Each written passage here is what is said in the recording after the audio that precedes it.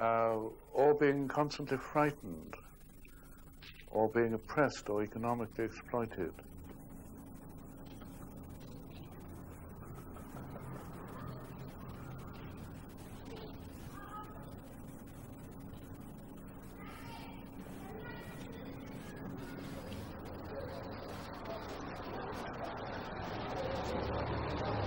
In the churches, you know, the clergyman will stand up and say, love your neighbour or be good to your enemy, and then in the next breath they'll say, you know, hang a terrorist, which doesn't make sense, you know.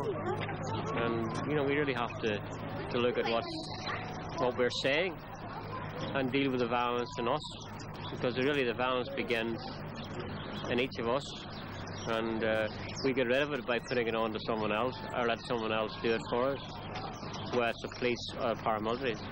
It's still our violence, you know, and it begins with us.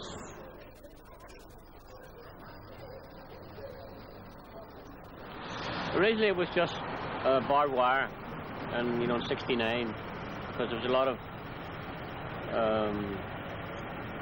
people, you know, a lot of rioting went on in these areas between the both communities, and then it became a corrugated iron fence the army put up, and now it's this sort of very heavy structure with just concrete and steel, and it's twice the height of the Berlin Wall. And if anybody's been to Berlin, for all the kids growing up in this area, this is all normal.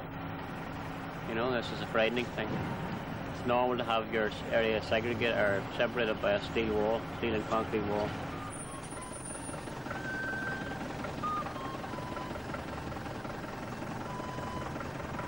There's fear of riots, fear of the children being injured, fear of them caught up in, you know, shooting, gunfire.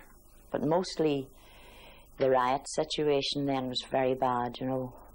And I think most mothers with young children then were under an awful lot of strain, because if the children had been out in the street, these things happen so quickly.